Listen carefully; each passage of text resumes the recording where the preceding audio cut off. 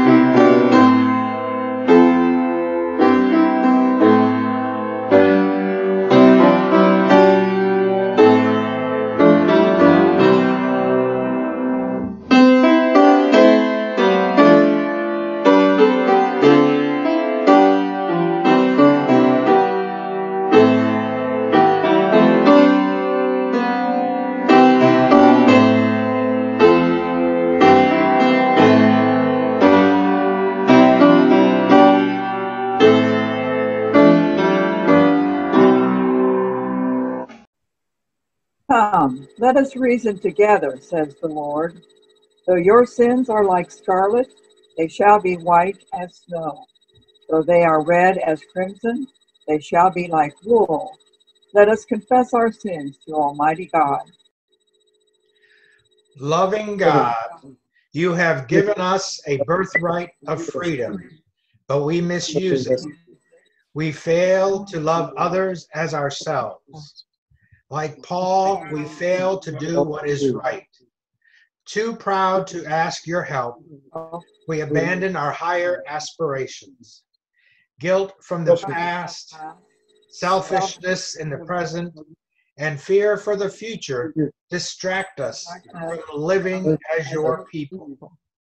Help us, we pray, to live each day as those set free in Christ. Guide us in the sacred work of pursuing true freedom for all people in Christ Jesus our Lord. Amen.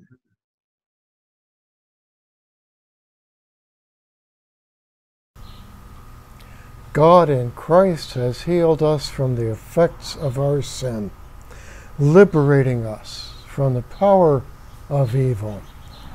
Believe this good news, that in Christ God has forgiven his people and offers us wholeness in him. Amen. Now please join me in the prayer of illumination.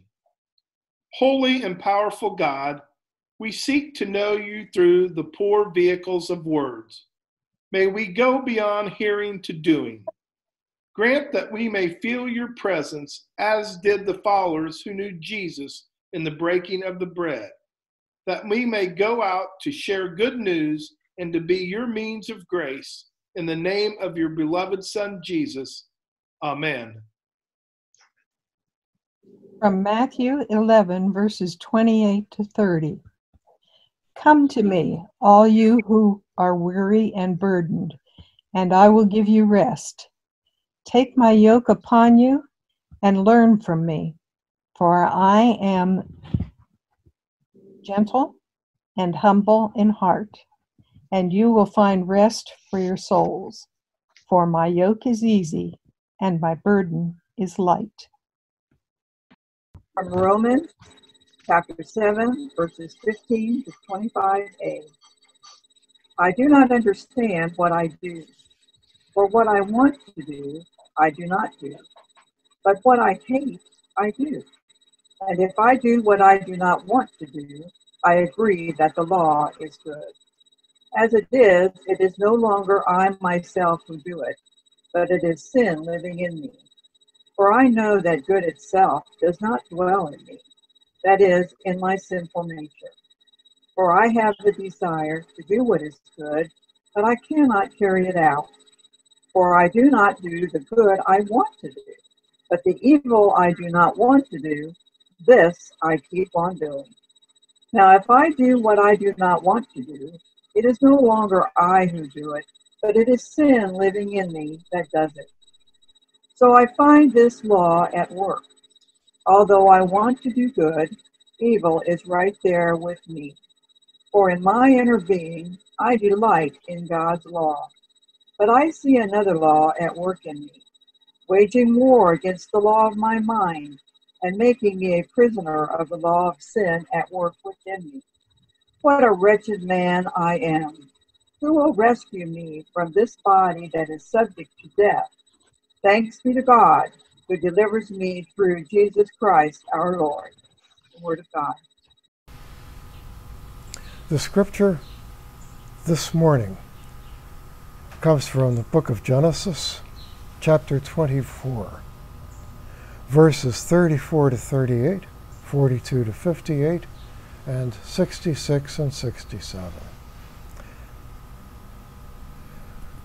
So he said, I am Abraham's servant.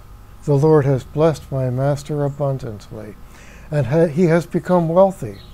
He has given him sheep and cattle, silver and gold, male and female servants, and camels and donkeys.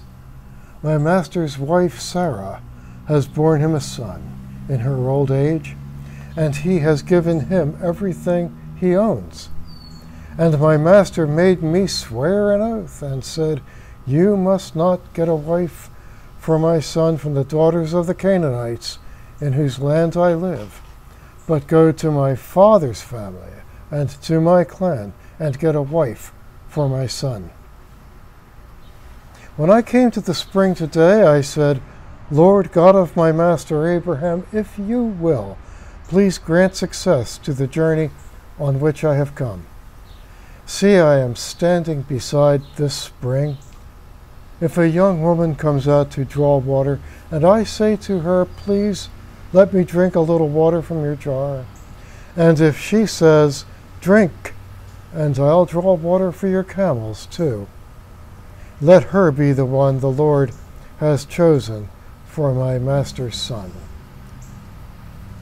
Before I finished praying in my heart, Rebekah came out with her jar on her shoulder. She went down to the spring and drew water, and I said to her, Please give me a drink. She quickly lowered her jar from her shoulder and said, Drink, and I'll water your camels too. So I drank, and she watered the camels also. I asked her, Whose daughter are you? She said, The daughter of Bethuel, son of Nahor, whom Milcah bore to him. Then I put a ring in her nose and the bracelets on her arms, and I bowed down and worshiped the Lord.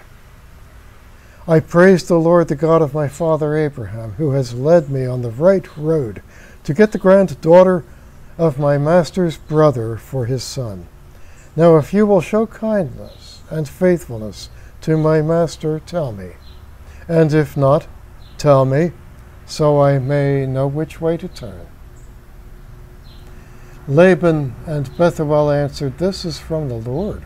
We can say nothing to you, one way or the other. Here is Rebekah.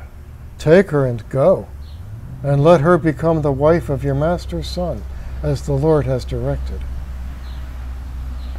When Abraham's servant heard what they said, he bowed down to the ground before the Lord. Then the servant brought out gold and silver jewelry and articles of clothing and gave them to Rebekah. He also gave costly gifts and to her brother and to her mother. Then He and the men who were with him ate and drank and spent the night there. When they got up the next morning, he said, "Send me on my way to my master." But her brother and mother replied, "Let the young woman remain with us 10 days or so. Then you may go." But he said to them, "Do not detain me, now that the Lord has granted success to my journey. Send me on my way so I may go to my master." Then they said, "Let's call the young woman and ask her about it." So they called Rebekah and asked her, "Will you go with this man?" "I will go," she said. So they sent their sister Rebekah on her way, along with her nurse and Abraham's servant and his men. Now Isaac had come from Beer Lahai Roi, for he was living in the Negev. They went out to the field one evening to meditate, and as he looked up, he saw camels approaching. Rebekah also looked up and saw Isaac. She got down from her camel and asked the servant, "Who is that man in the field coming to meet us?" "He is my master," the servant answered. So she took her veil and covered herself. Then the servant told Isaac all he had done. Isaac brought her into the tent of his mother Sarah, and he married Rebekah, and she became his wife, and he loved her. And Isaac was comforted after his mother's death. Friends, the word of God for the people of God. Thanks be to God. Yesterday was Independence Day, the day we give thanks to God for our freedom, our liberty. We have tremendous freedoms to speak and act as we want, as long as we're not harming anyone. And yet, how ironic that here many folk don't feel so free. That's what Mark Twain said. It is by the goodness of God that in our country we have these three unspeakably precious things: freedom of speech, freedom of conscience, and the prudence never to practice any of them. Today, I invite you to reflect with me on the notion of freedom. Sometimes the best way to gain an understanding is through stories. Viktor Frankl survived a Nazi death camp and lived to write about it in his famous book, Man's Search for Meaning, in which he recalled how even in the horrors of a Nazi prison camp, some prisoners remained free. He wrote about men who walked through the huts comforting others, giving away their last piece of bread. He wrote about the freedom to choose one's attitude regardless of circumstances.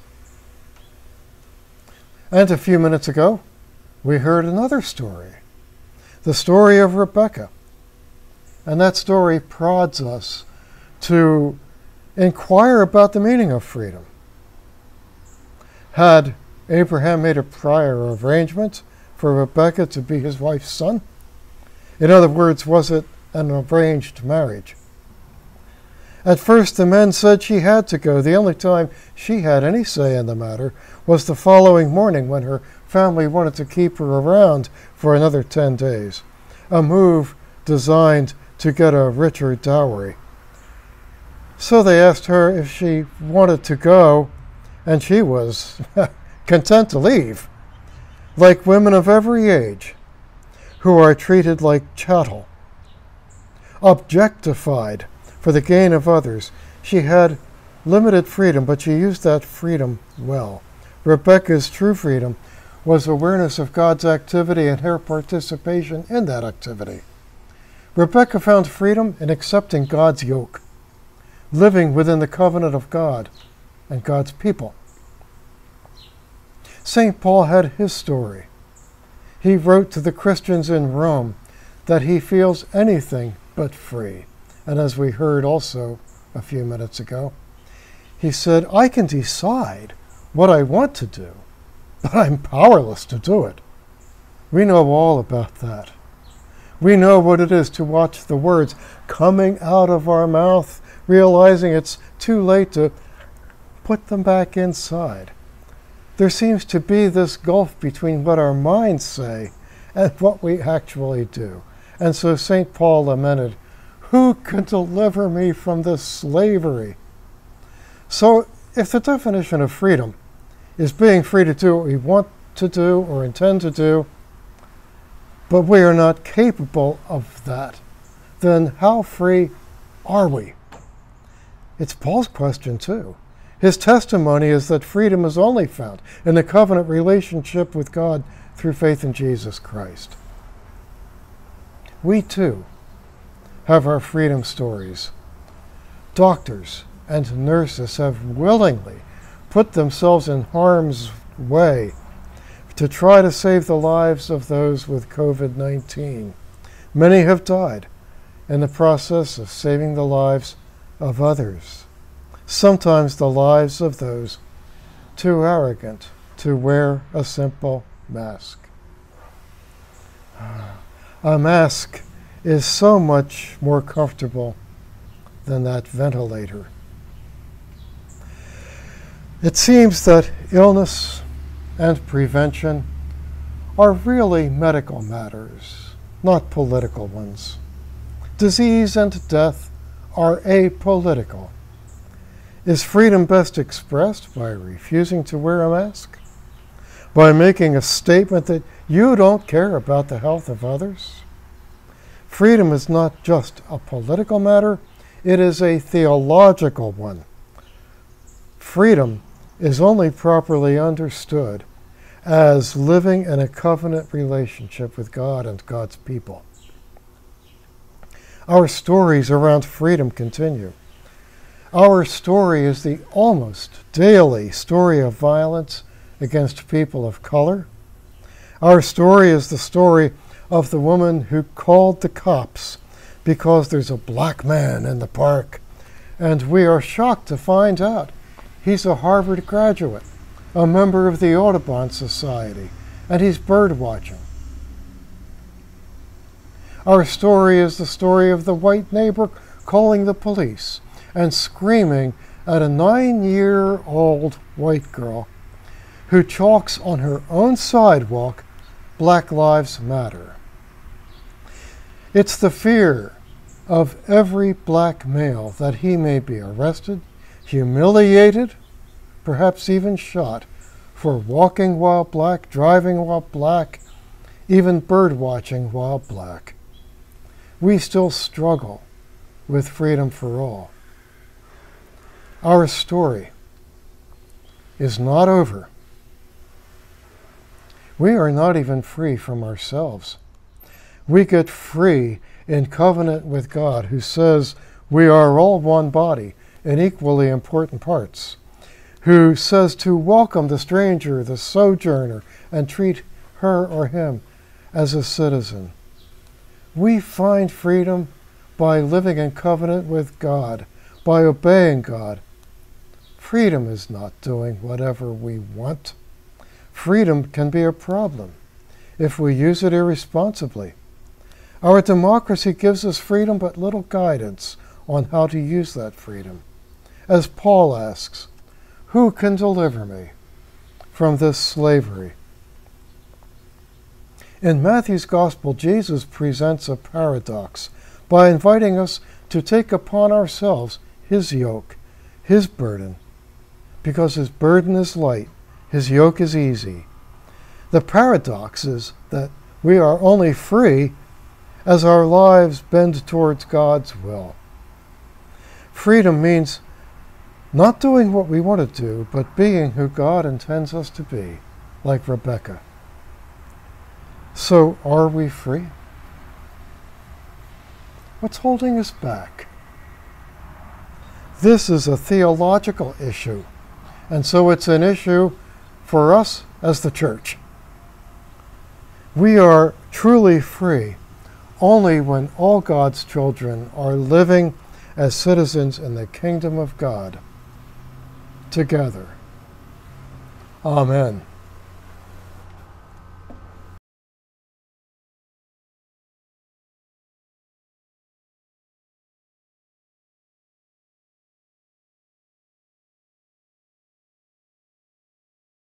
Now we come to a time of offering. If you are financially able, you can keep your offerings current during this pandemic by mailing them to the church at 202 North Franklin Street, Greensburg, Indiana 47240, or by dropping them off in the mail slot at the entrance on Washington Street. Let us now dedicate these offerings to God. In deep gratitude for life and for all the blessings that come from you, we offer back to you some measure of what we have been given. Accept our offerings and use them and use us for the building up of your reign in this world. Amen. If you have not already procured your juice and bread, you can press pause now and bring them to your computer. When you are ready, press resume and the service will continue so that you can actively participate in the Lord's Supper wherever you are.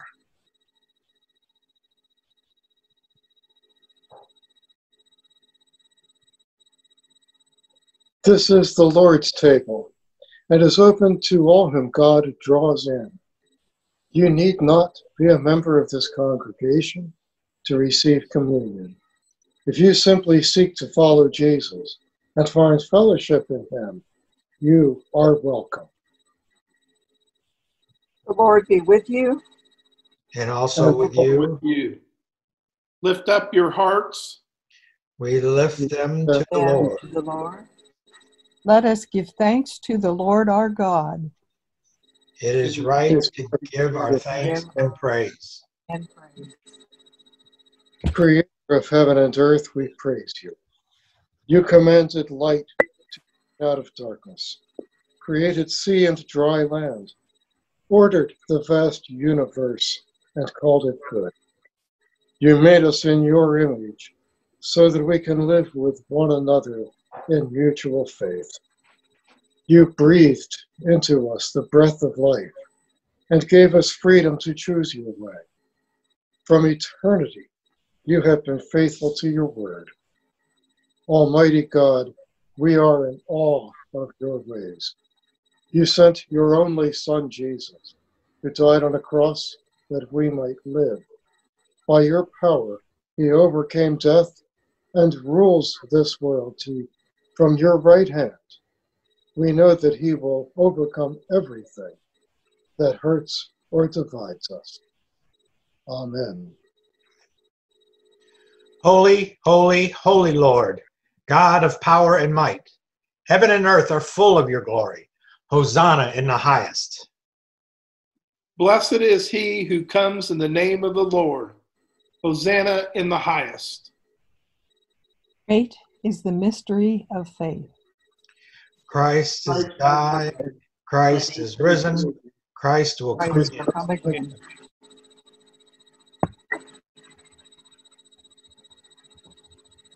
The Lord Jesus, on the night before he died, took bread, gave thanks to God, broke it.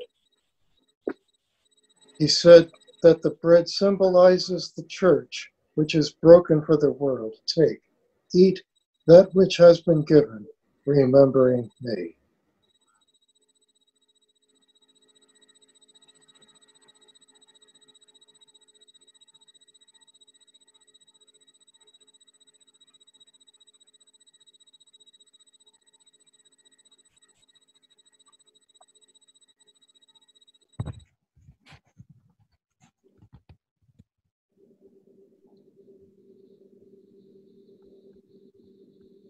In the same way, he took the cup after supper, saying, "This cup is the symbol of my new covenant with you, which is sealed in my blood, which is shed for you.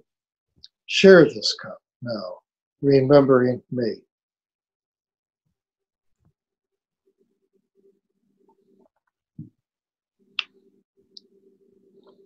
Every time we share this bread and cup, we announce our belief that Christ died and was resurrected for the salvation of humankind.